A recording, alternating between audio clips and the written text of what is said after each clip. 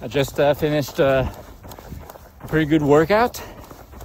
So if you saw my video on my plan for 2021, you'll know that I'm sort of microdosing my my training. So every week I'm adding in just tiny amounts of faster paced running, while everything else just remains easy. And today was 2 times 1 kilometer at marathon pace. So I sort of guessed that my current marathon pace is around maybe 4:30 per kilometer, so that's what I aimed for. I don't have my heart rate monitor on, so I don't exactly know what was going on, but I took my pulse manually and it was like 185, 190, which is closer to my, well, that's more like lactate threshold, metabolically speaking anyway. So I think today was more like a threshold workout, but it sort of makes sense because if you think about it, I've just been running easy. So I've really only trained my slow twitch fibers over the last 10 weeks since I started running again.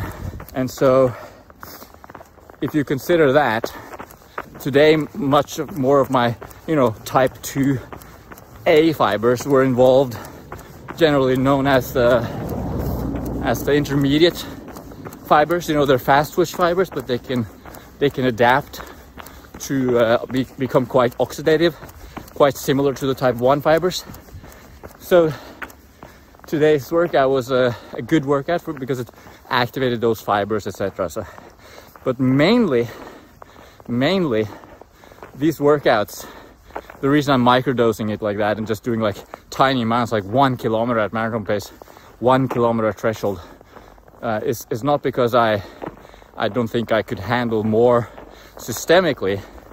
Systemically, I should definitely do more high intensity training at the moment. But so 26 hours later, I ran out of storage space on my iPhone yesterday. So just picking up where I left off, what I was saying was that it's not the system as a whole that struggles with increasing mileage as much as it is the structural system, the legs, basically, the ligaments, the tendons, muscles, the soft tissues, essentially. And so that's why I'm sort of microdosing the workouts like that. And I feel like it's working pretty well. Today is the day after, obviously, and my legs feel okay. I'm not really that tired either. It's a good little workout, Check out the views.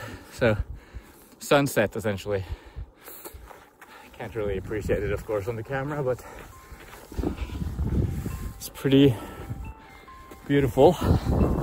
Although I gotta say, winter for me, like this, it's I can cope most of the time, but almost every day, at least once or twice every day, I'm feeling like on the verge of just flipping out, of just screaming and just going, "Fuck, get me out of here now." So it's definitely a struggle, that's for sure. But you gotta hold on to the good things, of course, which is epic views, a little variation, I guess, in training, trying something new. Tomorrow I'm going skiing again. Went skiing last week. So yeah, today was just a very, very easy run. I just wanted my body to recover from yesterday and don't stress the legs too much. So just 6 kilometers, slow pace, almost home now. That's the barn. So thanks for watching. Subscribe, give it a like, and put a comment. Tell me what you're up to. Maybe I should have turned off the light, actually. That's actually better without the light, but I needed the light when I was running, so. Okay. That's it. See ya.